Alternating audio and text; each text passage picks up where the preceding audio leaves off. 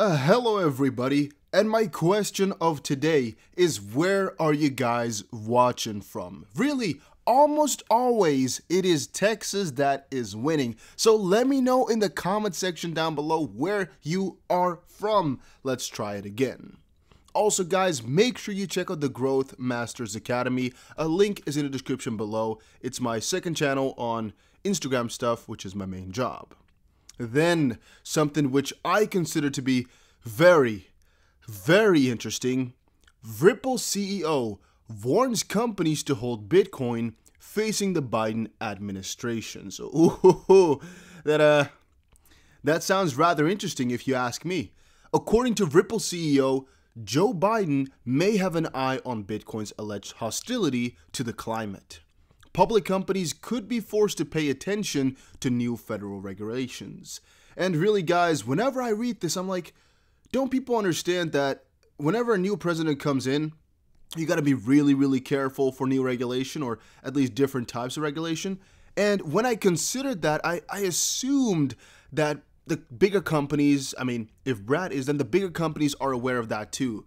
You know, so this is mostly a warning to the small companies, I guess, who might have never really thought about such situations, or the guys that may be new to this market or something like that. Because, well, if you and I thought about it, then I think almost anybody talked about it. And this mostly comes down to a ecological perspective where, as said before, in this tweet, Garlinghouse took up the narrative repeatedly propagated by Ripple in recent weeks that Bitcoin is harmful to the climate while a greener alternative is available with the XRP ledger and XRP token.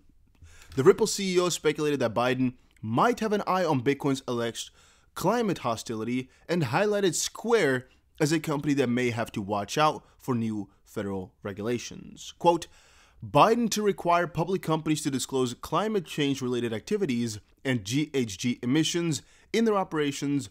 Love to see the action on climate change. First NYDFS. Now this, public companies holding Bitcoin, Square, may want to pay attention. So yeah, it's kind of interesting that he's taken such a leap, or such a jab, I should call it, at the I guess other established entities, because you'd think they would know, right? But maybe it's just to show that Ripple is not really concerned about climate change because they're on a good path. Maybe it's just to show dominance in that sense, could be as well. Then, something which I found very nice to read as well. Detroit millionaire Bill Pulte, whatever, says Wall Street finally warming up to Bitcoin. Philanthropist Bill Pulte says it's better late than never for Wall Street to embrace Bitcoin. We all kind of know it's coming, all right? We all know it's right now at a very big start, but piece by piece, we're going to get there. And I'm not really worried whether or not it's going to happen. The only question on my mind is exactly when it's all going to unfold and what companies first after which ones, because we all, I think, understand as well that it is going to be a domino effect. All right, there are going to be a couple of companies who's going to join first, and then they'll trigger a couple of other ones, which will trigger more, and that will go exponentially. Pulte, who's mainly known for his Twitter philanthropy, also teased another crypto giveaway. Who cares about that? Wall Street vets get behind Bitcoin. I mean, yeah, we saw Drunken Miller now. We saw a couple of other guys as well. I actually said all of that in my previous video today, right? Where I told you guys that right now it's getting pretty damn crazy with all these guys hopping on in. And it's a lot of billionaires already that are excited about crypto. And even though they may have only gotten it like 1% or so, it's about the bigger picture, right? At least in my opinion. It's about the idea that these guys are liking what you're investing in. If, for example, Warren Buffett were to say, yeah, and you had for example, invested in, choose something, I don't know, Detroit stock, all of a sudden, Warren Buffett is also like, yeah, I like Detroit stock, you'd be very happy, right? And the same kind of goes for these bigger companies or these big billionaires. If they get into it, it kind of is another sign of trust in your investment or in your idea. It just feels very nice to know that they're following you, or they're, excited about what you're going for. Or I hope that made a little bit of sense. Moving further, Ethereum stakers commit 50,000 ETH to upcoming launch. And by the way, guys, make sure you press the like button and subscribe if you are enjoying this video. Users have started putting their funds into Ethereum's much-awaited 2.0 upgrade, but the push must continue or another delay could be on the cards. Well, as of this point, I don't really think there's any question that is going to be going well. They're saying the number is nearly 10% or 9.42 of the total amount required before Ethereum 2.0 is launched. Yet, I think the closer we get, the crazier people will actually get into it. But the numbers suggest that retail crowd has not yet indulged in the deposit contract, which is again to get this all started. 13,888 Ethereum has come from just one address, meaning about 30% of the entire 2.0 stake has been just one user. The second highest depositor is 6,400 ETH and the third one is 3,200, meaning 46% of the network is currently held by 3 users as of press time. But the largest deposit was made, the third largest deposit was made by Ethereum co-founder Vitalik Buterin, which kind of confuses me. I would think he'd put in more, alright, but maybe it's because he doesn't want to rule the network, or at least make it seem like that, since he has quite a lot of Ethereum. Maybe he wants to wait, I guess, for it to roll out further. And for example, when there's, let's say, 400,000 in, he puts in another 40,000 or so to get it further along the way. But at least it doesn't look like he then owns 40% or something like that of the network, which is definitely not what they would want. Now, this will most likely come along rather quickly, though, as we leap closer to the end. However, it is a question that's on a lot of people's minds, like how much will they be depositing? If we keep on going with this pace, we won't get there. And that's the bad part. But I'm also going to be joining this. I think I haven't done it yet, but I'm thinking about it because, well, I mean, there's only good sides to it, right? What's the bad side to it? Then, JP Morgan bullish on Bitcoin's growth as institutional investment pours in. It's really what I've said before, but it's important to understand that JP Morgan is bullish on all of this. However, on a different end, you can see it a little bit at the bottom here, but it's also in, I believe, here on the right. No, it's the next one. Here on the right. There's a lot going on with PayPal scams right now, and specifically crypto PayPal scams are getting really, really heavy. And the reason I'm bringing this up is because, well, in my comment section, there are a lot of scammers, right? But that's even before PayPal has now announced a lot of these things. And if PayPal, I guess, goes into crypto, I think we'll see more PayPal crypto-related scams happening as well. And I think it's just really important that you guys are aware of that and hopefully watch out for it. Then to quickly get into Bitcoin, I still think we're on pace and we're still most likely on the same damn road. At least that's kind of what it's looking like over here at Bitcoin. Where it's just we tested. Again, we couldn't breach, so now we fell down a little bit again. And we're going to try it again and try it again. All right, a lot of guys were already screaming head and shoulder pattern. What I'm saying is, well, the big support lies here at about 13.8 or 13.9-ish. And that's worst case scenario. Most likely, though, will, I guess, stay above this about 14.6. We would have to look back all the way, though, to see exactly where those points lie.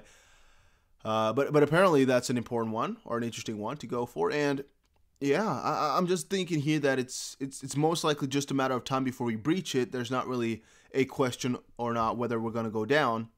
But even if we go down, it's just a small term thing, all right? I don't think the trend is going to switch over. I still think we're going to be breaking out. If we look at the weekly from, I guess, March up on forward, it's just all in all bullish, all right? And since this candle is going on since yesterday here, there's a very good chance that it will still end as a green candle, meaning, again, we'll most likely end up above here this week still. If we don't, not a problem, because as you can see, any chart has its downfalls. But even if we get something like this happening, which some people think is going to happen, where you test the zone, you can't get past it, all right? You fall back down to the next zone, even fall back down to the next zone, but then boom, you still skyrocket to the freaking moon. That's kind of what happened, right? Over June 2019 and March 2020. That's basically what has happened. It could be that we fall back down one level, even 2 levels, and then break the next one, right? And that might mean we have to wait a couple more months before the big all-time high breaking bull run. But consider this, all right? We're just 30% away from all-time high. If you're not in profit right now, you might have a little bit of an issue, all right? You might, because I guess maybe it's time to get yourself a better position then. If 15,000 doesn't bring you in profit, yeah, I think we got to look for yourself at a strategy to buy a little bit lower to DCA your way down. All right, analysis. Bitcoin can go 10 times from current price if November breaks monthly all-time high close. Well, I would just say if we break above 14.7 or so, or at least if we stay there, if we close there, I think on the daily could be enough already. Nah. Yeah, maybe on the daily could be enough, as we haven't done it. And previously it has shown that, I guess, one daily candle here is all that it needs to continue the trend, there's a good chance if we just breach it once and stay above there, close the candle, that we can continue on. 10 times though? I don't really think so in just this one move. Maybe over time, yeah, but that's really out of the question. We all know that that's going to happen, but 10 times right now brings you to 150,000. That's a little bit far away, guys. That's a pretty damn far point away. I would say the next big one is going to be looking at about 30,000 for Bitcoin. But 150, that's definitely still some miles away, so I wouldn't really count on that for just now. And if it does, we'll talk about it next time, though. It's not for right now. That's important. UK Treasury drawing up stablecoin regulations. More and more FUD for Ripple's, I guess, destination, most likely. Bubba Cugs and a couple of the guys were saying UK or London is ready, right? Well, this actually has two sides. It's not as bad as some guys have said. Why? Because here you can see new technologies such as stablecoins, privately issued digital currencies, could transform the way people store and exchange their money, making payments cheaper and faster. The UK will also implement a green taxonomy, a common framework for determining which activities can be defined as environmentally sustainable, which will improve understanding of the impact of firms' activities and investments on the environment and support our transition to a sustainable economy. That's the Treasury's plan to enact a green taxonomy. We know, looking at it from this perspective, I'm just thinking they want to kind of take away Ripple's competition with a lot of the stablecoins and things like that, and I guess bring life into the freaking green coins like Ripple is trying to make, right? Ripple's really heavily going on with all this green stuff or environment stuff.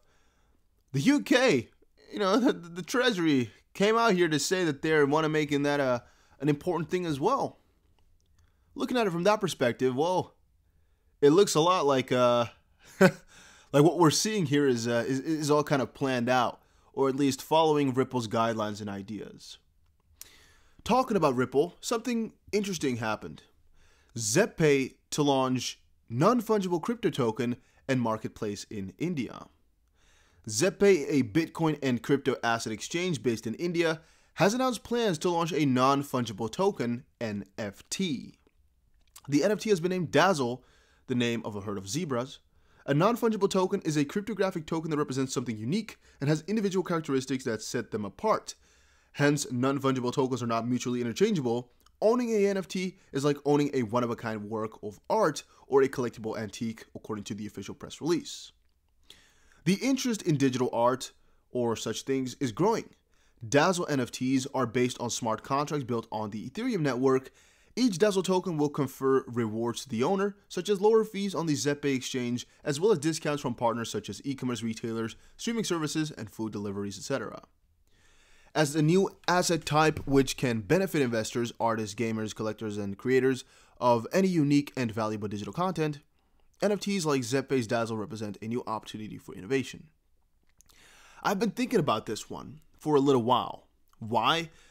Well, because Ripple has earlier confirmed plans with or for ODL in India, and we also know Ripple has that partnership with ZPay. So I'm kind of wondering exactly how that's all going to be playing out here and exactly what the plan is going to be. But I think it's rather interesting, all right? I think it's rather freaking interesting. Here you can see a little bit of a statistic. On the exchange WazirX, the trading volume has reached an annual high of 12 mil. Furthermore, the trading volume for ZPay peaked on August 2nd with 8 mil in total, demonstrating the growing adoption of crypto in India and the market's potential for solutions like those offered by Ripple. We all know there's a demand right there. I mean, India is not always the most clear country for crypto, but they're kind of, receiving off it as, well, they're allowing for a lot of things to pop up over there. So from that perspective, even though they might not be that welcoming because they ban a lot of things, they're also quite welcoming. And maybe ZPay here x Ripple is going to be building something which, again, could be kind of cool. Or again, I guess XRP has that new connection to NFTs as well through Ethereum. Maybe that, or maybe they have some plans for it. We don't really know yet, but it's interesting to take a look at how the connections are being made. We also saw earlier today that there's a Microsoft connection, right? Do I have it open still? I think so. There's a Microsoft connection with Ripple now through dLocal. They're still doing a lot, even though it might not look like it. But don't let the Don't let your eyes deceive you, I should say, I guess. Don't let your eyes deceive you. But guys, that was it for today's video. Make sure you check out the Growth Masters Academy and make sure you press the like button and subscribe. I will see you guys again in another crypto video. Ooh, I have to refresh even because I just posted another video a couple of hours ago. Let's see. There we go. Beautiful, beautiful. But yeah, make sure you press the like button on these videos too. I try my best to make them for you. And I'll see you guys again in another crypto video.